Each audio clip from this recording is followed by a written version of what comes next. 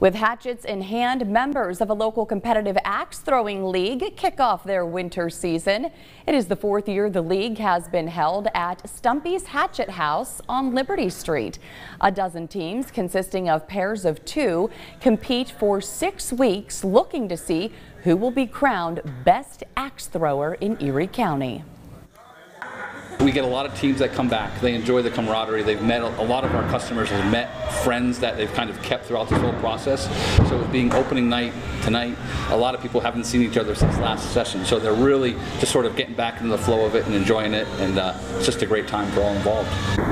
And bragging rights aren't the only thing on the line. Competitors playing for cash, gift cards, and paid-for parties at Stumpy's.